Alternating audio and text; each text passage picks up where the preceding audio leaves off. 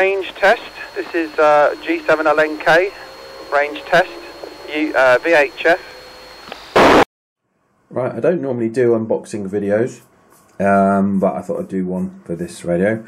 I've got a lot of handhelds, a lot of HTs, and this is one of the more recent Baofeng units. It's been out a little while now, but this is the Mark II version, which has some upgrades over the Mark I.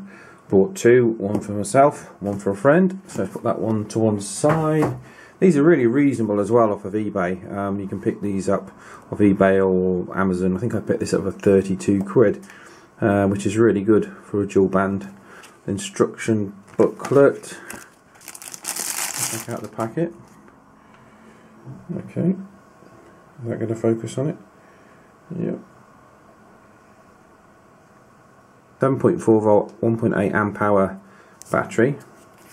Whether we get that in reality, I don't know. And that just clips in on the underside, on the back plate. It looks sort of, I don't know how waterproof it is, but it looks fairly decent now. There's the car adapter. We have the earpiece. We have the wall charger. We have the whip. We have the belt clip. And the base and the lanyard. Right, let's lay it all out so you can see it in one. Alright, these are all my radios from left to right. The new GT3, the ICOM ICE92D, that's a D-Star radio, a Baofeng UV5R Plus, the old UV3R, the Wouxun KG-UVD1P, the Baofeng, which model is that one? Is that the 82?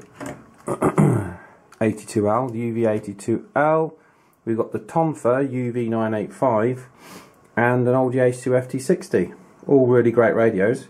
I'm going to take a few of them out and see how they compare to the GT3.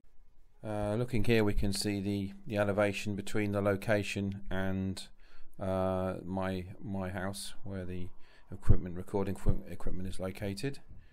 And we have the same for location B. I got the distances wrong. I said 1 mile and approximately 3 miles. It was actually 3 miles for location A and approximately 6 miles for location B. Perhaps should have worked that out before I actually went outside, but there you go. So ignore my ignore my audio on the video. It was actually 3 miles for location A and 6 miles for location B, and you can see on the the elevation profiles on the Google Map plots there. This is my setup. We've got a Kenwood dual bander TMV7, and we're just going to drop it down, the audio down into a Tascam recorder here, so we can pick up the audio of the various places we got. I'm going to use just the standard aerial. We're not going to use any car aerials. We're going to use the built-in antennas on the radios and see how it goes. Pick the dead of winter. I always pick the dead of winter to do these things. We're about a mile away from the house. It's over the hill. Is this frequency in use, please? Baofeng UV82L, approximately 1 mile. Approximately 1 mile. Range test, this is G7L MK, range test, VHF. Baofeng UV82L. Range check, this is Wouxun KG-UVD1P, approximately 1 mile, location A. Range check. This is VHF test, Wouxun KG-UVD1P, approximately 1 mile, location A. Range check. Range check, this is ICOM ICE92, ICOM 92. Range check, approximately 1 mile, location A, VHF check. ICE92D, ICOM ICE92D, range check, approximately 1 mile, G7L MK testing. Range check, this is Baofeng UV5R Plus, approximately 1 mile, location A, range check, VHF. Range check, VHF. It's a Wouxun UV5R Plus, approximately 1 mile, location A. Range check, Tonfa UV985, location A, approximately 1 mile, location A, approximately 1 mile. Range check, Tonfa UV985, location A, approximately 1 mile, range check, VHF. Range check, Yaesu FT60, location A, approximately 1 mile. Location A, approximately 1 mile, VHF check, G7LNK, portable. Range check, 144200, G7LNK, portable, testing. Range check, this is the Baofeng GT3 MK2, range check, VHF 144200, G7LNK mobile, portable. Range check, this is the Baofeng GT3, approximately 1 mile, location A, range check. The second location, this one's probably a bit further away than I thought, probably 3 miles or so from the house, but we'll give it a go. We might be lucky, we might not. Let's try it. This is G7LNK / portable, range check, KGUVD 1P 144200, location B, approximately 3 miles, range check. Range check, KGUVD 1P, approximately 3 miles, location B, range check. Try a few more. This is G7LNK / portable, range check, KGUVD 1P 144200, location B, approximately 3 miles, range check. Range check, KGUVD 1P, approximately 3 miles, location B, range check. Range check, location B, Confer UV985, approximately 3 miles, location B, Confer UV985, VHF check. VHF check, Confer UV985, VHF check, location B, approximately 3 miles.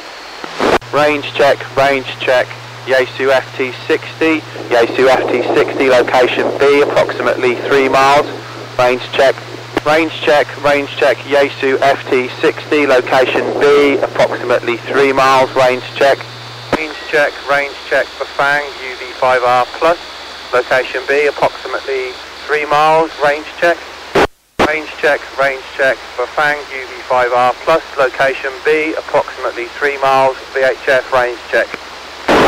Range check, ICOM ICE 92D, VHF check, approximately 3 miles, location B, approximately 3 miles, range check, 144200. Range check, VHF range check, 144200, G7LNK / portable, ICOM ICE 92D, range check. Range check, Baofeng UV82L, Baofeng UV82L, location B, approximately 3 miles, range check, Baofeng UV82L. Baofeng UV82L, range check, VHF 144200, approximately 3 miles, Baofeng UV82L. The GT3 is the last one. Give this one a try.